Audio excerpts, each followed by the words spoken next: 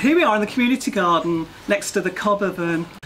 Cooking with this does require quite a bit of patience, and I was thinking about that and the patience you need in other parts of life as well. So it's called the sunset of the fire. Refrain from your nurturing.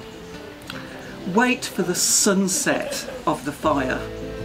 Let the heat build until the anger in the flames subside, transforming to a glow of calm. Smoke disperses and embers flicker from orange to silver comfort. In the cob oven, crispy scones bake.